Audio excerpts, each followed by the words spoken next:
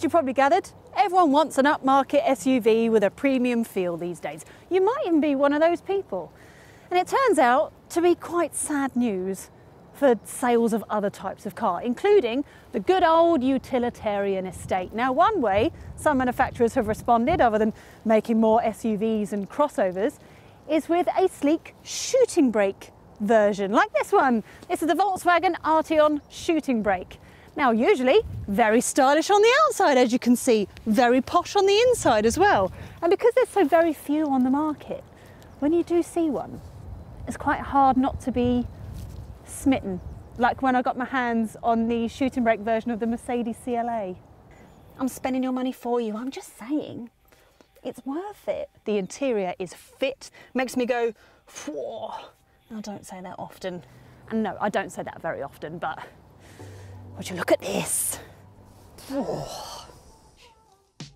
VW originally launched the hatchback version of the Arteon back in 2017 as a way of offering something more stylish and upmarket than the Passat to attract buyers who usually go for a BMW or an Audi. A facelifted model was revealed in late 2020 and VW added this shooting brake estate at the same time, offering increased boot space and more headroom for rear seat passengers.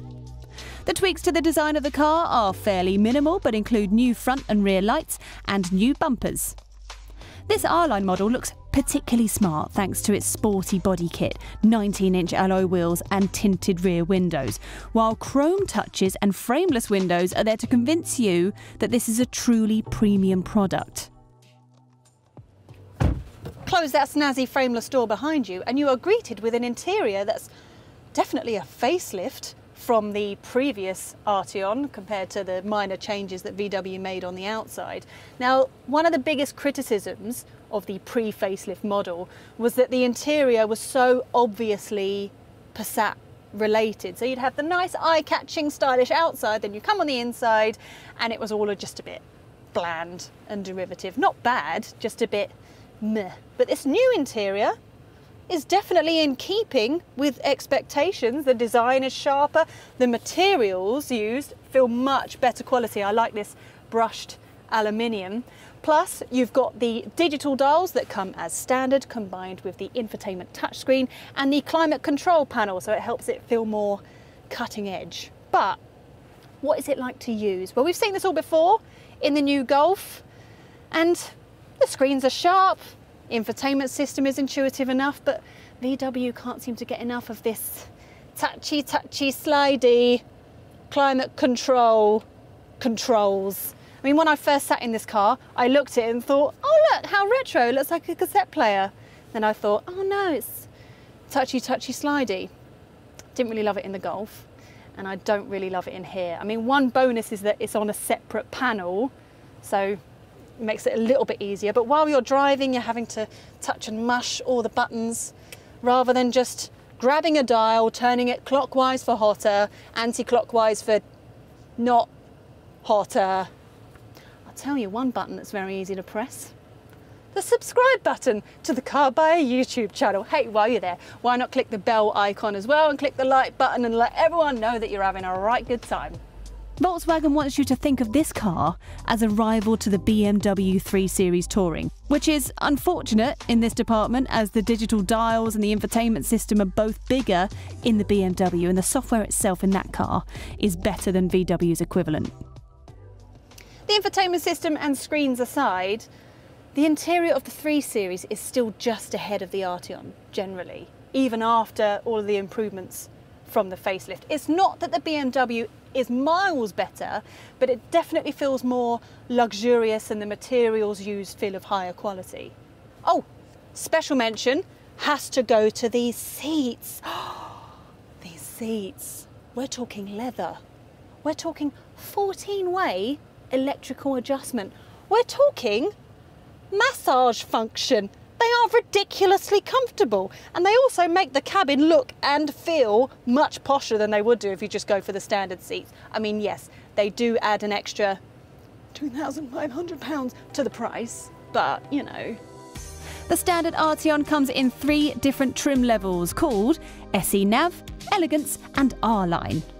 SE Nav is the entry-level model and only available with 148 brake horsepower petrol and diesel engines. You have to go for one of the other trims if you want more power or the plug-in hybrid. Here I am in the back and I'm having a very lovely time. The materials feel really nice, and you know me, I am a sucker for a panoramic roof. Now if you go for the estate version, it's going to cost you an extra 800 quid over the standard version of the Arteon. Now with that you get slightly more headroom. That's because the roof doesn't slope down as quickly as it does in the standard, although that wasn't really a problem before. The normal Arteon is spacious enough. But if you go for the estate version, even the tallest people that are sat in the back here have plenty of headroom, loads of legroom and room for your feet if you want to lounge in the back here.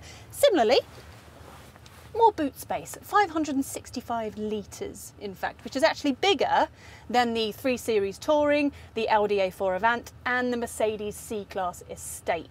And also the boot is electrically operated, so you can wave your foot underneath the bumper and it'll open up for you. And then you've got levers so you can fold down the rear folding seats. If practicality really is your #1 priority, it's worth remembering that the Arteon is basically the same mechanically as a Passat. And because the Passat has a boxier shape, access to the rear seats is much easier if you need to get in some child seats. And also you've got bigger boot space. Same goes for the Skoda Superb. What you're meant to do is look at the Arteon and go, oh my God, that is so sexy and it's practical as well. I can't believe it. Just take my deposit. You're not supposed to go, oh, let me just get this straight. What I'm looking at here is similar to a Passat, but actually it's less practical and more expensive. The engine range starts with 148 brake horsepower 1.5 litre petrol that returns 41.9 miles per gallon with CO2 emissions of 153 grams per kilometre. The entry-level 148 brake horsepower 2-litre diesel runs 54.5 miles per gallon and CO2 of 136 grams per kilometre. Moving up to the 197 brake horsepower version of the 2-litre diesel doesn't affect economy too drastically, which can't be said for upgrading to the bigger petrol engine. Now our car claims 35.6 miles per gallon and CO2 emissions of 179 grams per kilometre, putting it in the top benefit-in-kind tax band. Only the standalone high-performance Arteon R model is less economical, which isn't surprising considering it has 316 brake horsepower. Now just over half of all Arteons sold will go to company car drivers, so it means you'll mostly see them whizzing up and down motorways, and that is where this car is at its best. We've got a 2-litre petrol engine here, which is nice and powerful, 7-speed automatic gearbox, which helps keep it nice and relaxing. This is definitely a comfortable cruiser, and I think with the shape of the car, it helps keep it nice and quiet even when you're at high speeds. Then there's the optional acoustic pack, which we have here, naturally.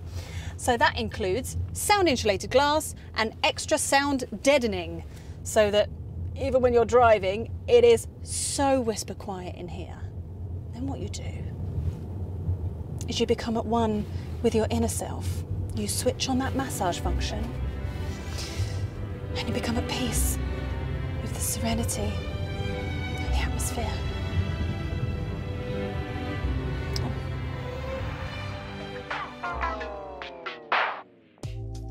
The emissions figures that I mentioned a few moments ago may not help you feel particularly serene if you're one of those company car drivers thinking about your annual tax bill, or if you're just worried about running costs. All the models mentioned fall in or around the 30% benefit in kind band at the very least. Fear not, however, for that is where the new plug-in hybrid option comes in. The Elegance and R-Line trims are available with VW's familiar 215 brake horsepower, 1.4 litre petrol electric powertrain. And that means official CO2 emissions of just 27 grams per kilometre. Abracadabra, you got yourself an Arteon in the 11% benefit in kind bracket. If you're trying to decide which model makes the best company car, you can pretty much ignore all the others. And private buyers who are able to regularly charge the battery will appreciate the lower running costs too. Now the actual performance of this engine, which is 187 brake horsepower, which is pretty respectable, will get you 0 to 62 in 7.8 seconds, which is pretty quick for a car of its size, and also has plenty of torque, which really, an estate normally feels better with a diesel engine underneath it, but it seems to be doing pretty fine with the petrol engine that we've got. Now, unfortunately, the ride, steering and handling when you're away from the motorway is slightly less satisfying. I mean, the 3 Series Touring has got this car beat in every department. The suspension can sometimes feel a bit brittle, so it's quite harsh when you're on bad roads. And even though the steering is precise, it's got that typical VW trait of just lack of feel. Now, despite the firm setup, the Arteon rolls more in corners than the BMW. The BMW's automatic gearbox is also a lot smoother. And if you're using the paddles to change gear as you're driving, it does make the car feel a little bit more involving. But the different driving modes don't really make it much better. Right, time for some Arteon shooting brake deal makers and deal breakers.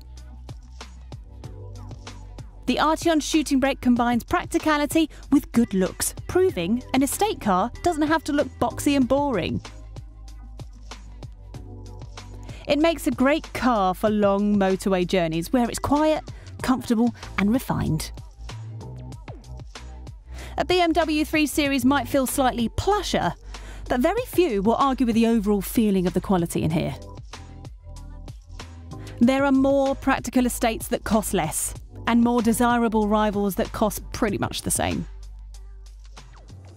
I think the Arteon shooting brake is a great looking car, and it makes sense when so many people want a stylish looking car that's posh on the inside as well, that VW would want to zhuzh up the Passat a bit. And I think the shooting brake is definitely more attractive than the Passat, both inside and out, even if it is pretty much the same underneath. The trouble is, this is 3.5 grand more expensive than the Passat, and the Passat remains the more practical car, even if it doesn't look as good. If you're after a practical family estate car, by all means, shortlist the Arteon shooting brake, especially if you want something a little bit out of the ordinary. But it's also worth considering the Passat estate and the BMW 3 Series Touring before you take the plunge. If you found this video useful, then why not watch our best and worst video for the BMW 3 Series Touring or our Estates Car playlist. Thanks for watching.